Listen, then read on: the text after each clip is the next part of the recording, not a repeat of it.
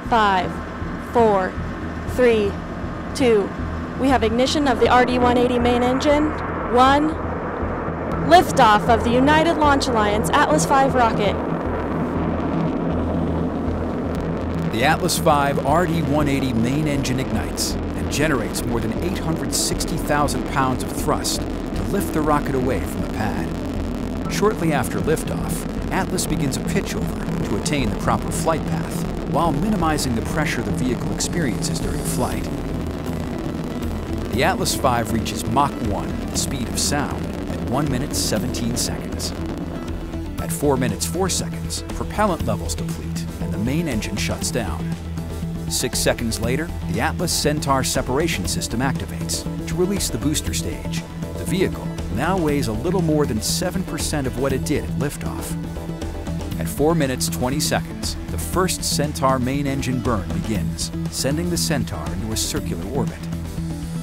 Approaching payload fairing jettison, the Centaur is burning propellant at a rate of 51 pounds per second, traveling at more than 10,000 miles per hour, and located 79 miles in altitude and 252 miles downrange.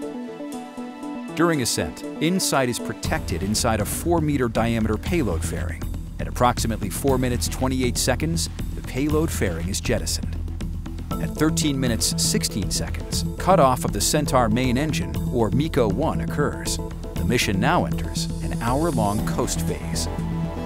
At nearly 1 hour and 15 minutes, the Centaur main engine is restarted for the second and final burn, placing Centaur on its path to spacecraft separation.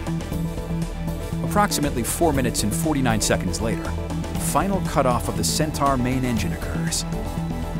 At 1 hour, 28 minutes, and 40 seconds, Centaur releases NASA's InSight spacecraft on its journey to Mars.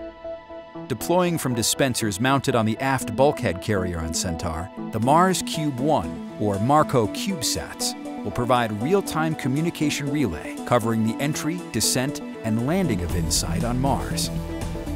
MARCO A separates 1 hour, 29 minutes into flight, followed 48 seconds later by the separation of MARCO B.